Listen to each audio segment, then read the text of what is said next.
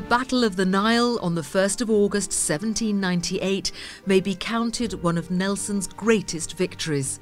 A daring assault on Napoleon's invasion fleet at anchor in Egypt's Abu Qir Bay, with the British driving into the shallows between the shore and their enemy. The French thought it impossible, but it wasn't, and the annihilation was absolute, scotching their bid to snatch Egypt away from its Ottoman overlord, Sultan Selim III of Turkey. In his delight at the victory, Selim granted Nelson his greatest award, a diamond-encrusted turban jewel called a Chelengk, along with other magnificent gifts. The Chelengk was a rare honour indeed, even rarer for infidels.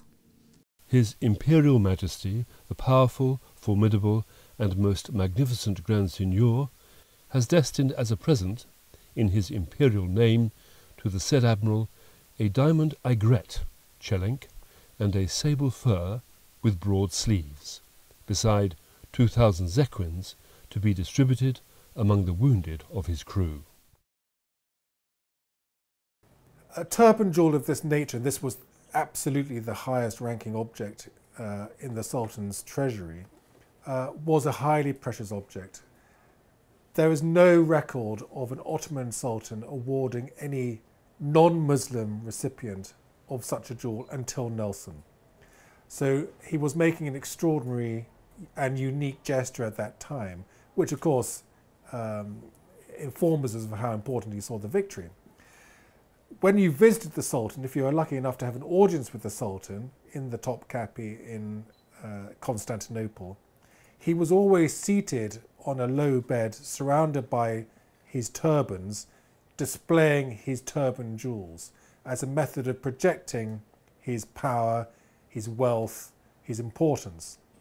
And it was in that very spirit that Nelson wore his Chelengk, displayed by special permission on his naval bicorn hat, forming part of his coat of arms as a peer of the realm. That, however, had to be formally arranged with the keepers of the flame of British nobility, the Royal College of Arms.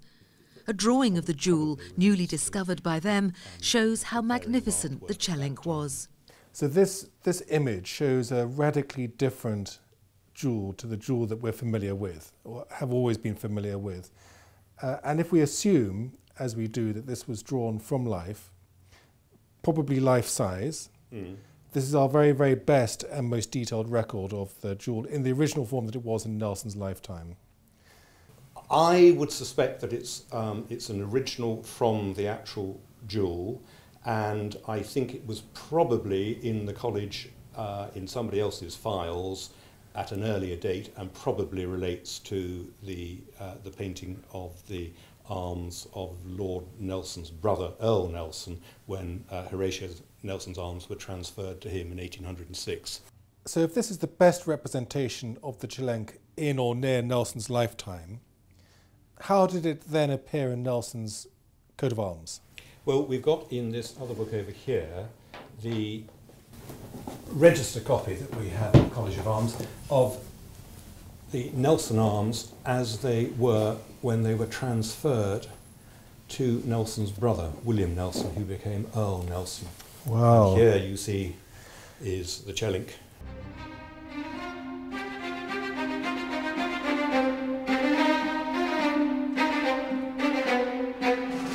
Though the Chelengk was the symbol of an eminent dignitary, it was not with dignity that it was treated, following Nelson's death at the Battle of Trafalgar.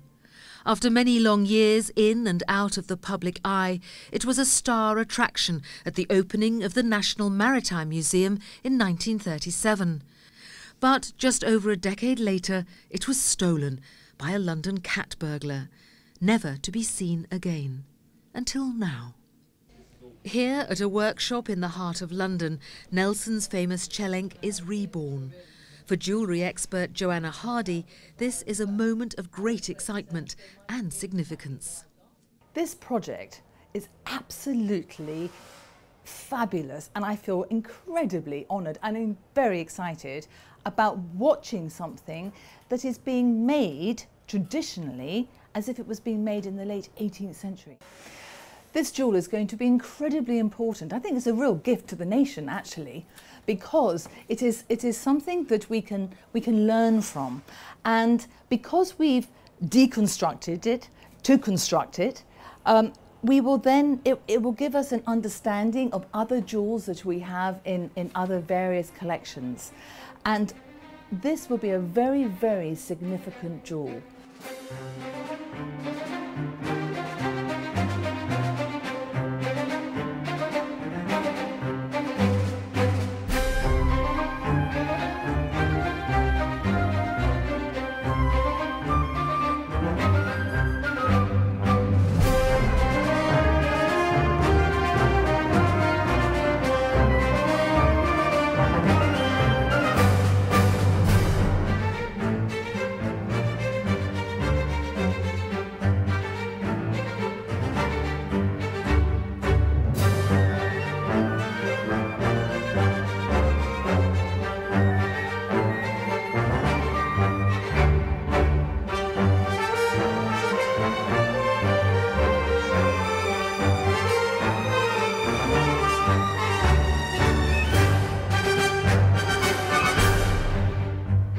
Also speaking straight out of history, locks of St James's, the famous hatters, with a new bicorn naval hat for the Chelengk, to the very measurements that Nelson left with them.